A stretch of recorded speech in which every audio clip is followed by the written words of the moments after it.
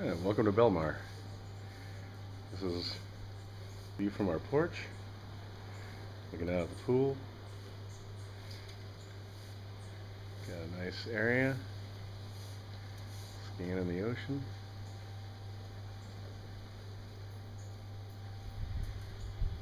Got lots of, got like 16 rooms here, I think, maybe 20, like that. This is our little porch area. Got a nice little drying station, which we used a lot. Got our table, got the regulators, more of our gear, other gear drying right now. It's day of the big dry. We're heading out tomorrow morning. Got our fine living room, big TV.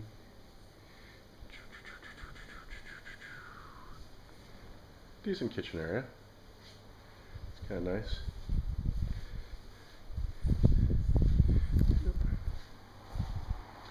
Tooling through. I actually got a decent refrigerator.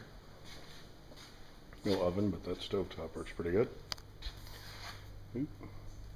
Grabbing some fruit. In a second. Okay.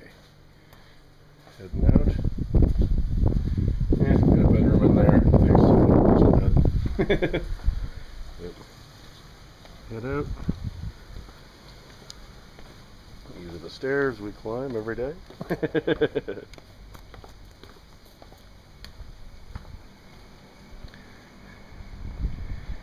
Yep. There's our truck, V1533, where we drive to all the dive sites, sit in those seats and get them awfully wet with salt water. That's where we throw the tanks. We hop on this road and we go south in that direction. Lots of other trucks here. Everybody, well, not everybody does the shore diving, but some people do boats, but most people do shore diving. This kind of heads back. It's heading over to that pool area.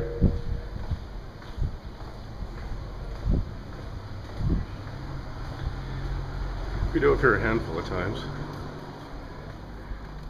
Oop, got it. Yeah. Pool. And everybody dries their gear outside in the wind. It's comfortable, safe, everything's locked up. Tough to get into. They keep air over here, nitrox you have to grab from over by the office, which isn't that close, unfortunately. Oh, the iguanas left. Shoot, where did they go? I wanted to see the iguanas. Oh, there's one of them. Oh, they're over here. Oops. I'm sorry, do you mind if I go over by the iguanas for a minute? Hi, guys. Yep, not trying to intimidate. Some of the local fauna. They're pretty good guys. Hi.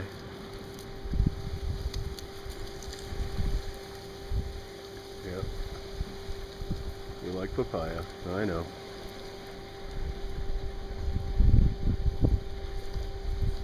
Oh, it's okay. Papaya's good. Yep. Iguanas like papaya. It's actually good for them, so don't feel bad feeding them this. It'll just go to waste. We don't eat it. Throw some more down there. There you go. There you go. Lots of papaya for you guys. Yep. Happy iguanas. Enjoy your snack. You guys take care.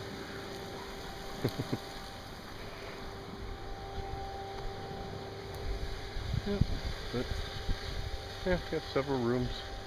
Only downside of our room is that we don't have access to here without going through the other side, so we have to bring our gear down every time and carry it through, but we usually only dive here at night anyway.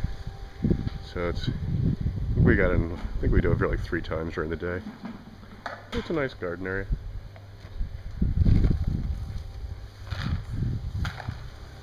Give you one more, off in the distance.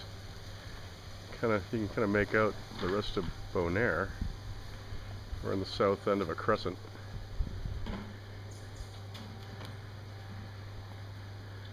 Yeah, we'll walk back out again.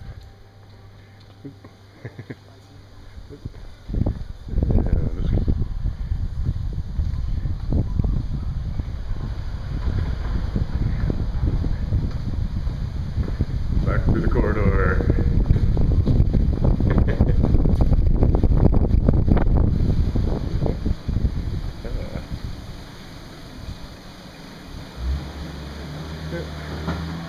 Come over here. More rooms. They have a grill we could use, but we never used it. Mostly in the room. Got a few rest tanks for gear over there. Everybody got. We use them for regulators and stuff. This is the office. Around the corner is where we get our tanks every day.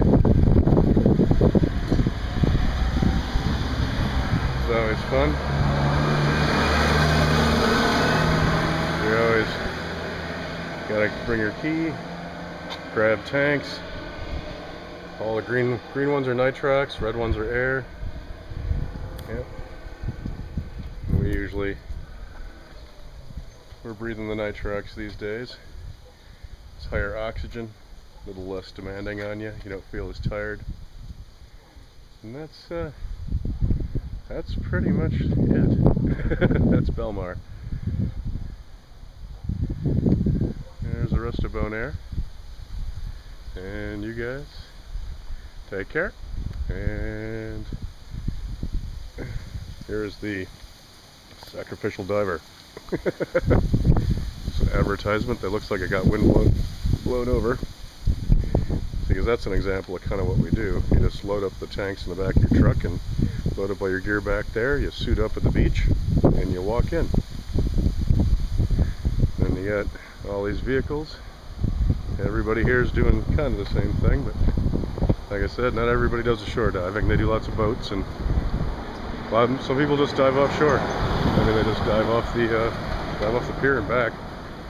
But I would say that's less than half by a long shot. But a lot of people that just do boats on the pier.